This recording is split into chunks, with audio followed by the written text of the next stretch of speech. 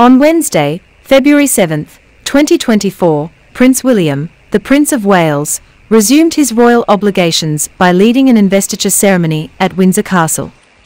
This significant event occurred at a time when the royal family is facing health challenges, with his wife, Kate, recovering from abdominal surgery, and his father, Charles, recuperating at Sandringham following his first cancer treatment. With William now playing a prominent role in the monarchy, he graciously bestowed over 50 honours on behalf of the king, demonstrating unwavering commitment to his duties.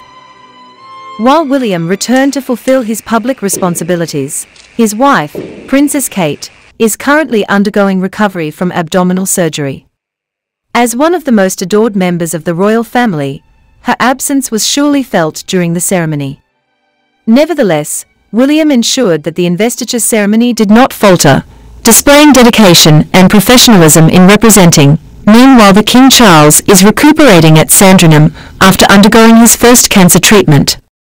Charles, who has postponed public-facing duties for the time being, continues his work behind the scenes, diligently attending to state papers in his signature red boxes. The prince's commitment to his responsibilities reflects his strong sense of duty to the nation, allowing the monarchy to function smoothly during challenging times. Leading the investiture ceremony at Windsor Castle, Prince William succeeded in honouring more than 50 distinguished individuals with various honours on behalf of the king. The prince, who himself is well acquainted with royal duties, wore RAF uniform during the ceremony, adding a touch of military elegance to the proceedings. Despite the sombre atmosphere caused by the ongoing medical issues within the family, William managed to connect warmly with attendees, demonstrating the characteristic ease and charm associated with his role. During the investiture ceremony, former England women's footballer, White, had the opportunity to meet Prince William and conveyed her best wishes for both the King and the Princess of Wales. In her own words, White mentioned that William genuinely appreciated the well wishes she extended.